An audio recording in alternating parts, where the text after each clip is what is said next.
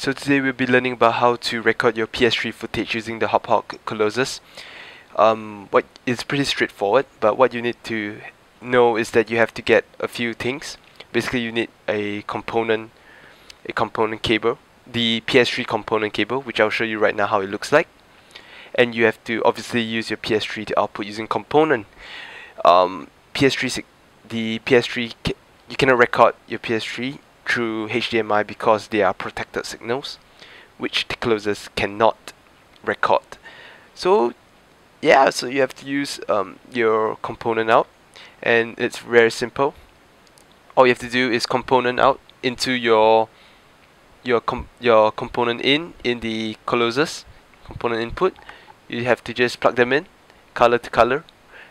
Just make sure that because there are two red wires, you have to differentiate them between the video and the audio. Usually the audio cables are grouped together, and so you can then use the component pass-through, the audio video pass-through, using the component out.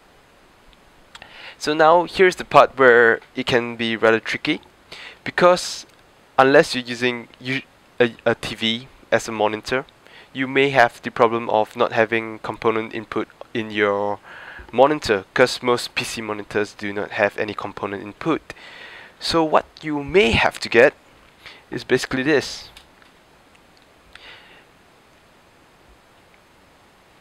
So what this is basically a component to HDMI converter. So basically I have my component in there and the HDMI out. This can go from cheap prices from like perhaps 30 over US dollars to even the higher ranges of 100 over. The thing about this is that you have to get one of this in order to record if you are using a monitor that do not accept component input. So unless you get a new monitor, you have to get the converter to convert the signals. So if that is all, you should be ready to go, and then you just have to set a few settings in your PS3 as well as your PC. Alright, so now with your PS3 all hooked up to the Colossus itself, what you want to do now is to tweak some settings on your PS3. So with your PS3 turned off, what you want to do is that you're going to press and hold the power button on the PS3 itself till you hear a beep. What this basically does is that it allows the PS3 to set the default settings to whatever display connection that it can find, which will be your component cable. So yep, once you hear the beep, your PS3 should start up, and by looking through the software, the Arcsoft Showbiz itself, you're going to have to adjust a few settings. There will be some slight delay, so do be patient with the pressing of the buttons, etc. Okay, so by logging into any of your accounts, whichever, you want to navigate yourself all the way to the settings and scroll all the way down to display settings and simply enter it. You will want to then select the first option, which is video output settings. Simply enter it again. Now what you want to do is that you're going to select component, which is the one on above, and not composite.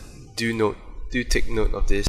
You then simply follow the instructions, and when it asks you to confirm if you can see it, you simply have to confirm it as well. Now what you're going to do next is that you will want to select all the different resolutions except 1080p, because 1080p will not be read and recorded by the Colossus. So once you've done that, click next. You will then be faced with a confirmation screen, and simply confirm that you can see the display, and you will basically be done with your display settings. Then what you'll do next is to go ahead and set your audio settings. What you want to do here is to select the very last one, or if you're using optical audio out, you have to select accordingly. So just simply select whichever that works for you, and you are basically ready to go. This concludes the guide to recording PS3 footage using the Hauppauge Colossus. If you have any questions or queries, do try reading my written guide. The link is in the description bar below. And if you still have questions, do feel free to message me or leave a comment, and I will try my best to get back to you. Other than that, if you have any suggestions or opinions that you want to voice out, do feel free to let me know as well.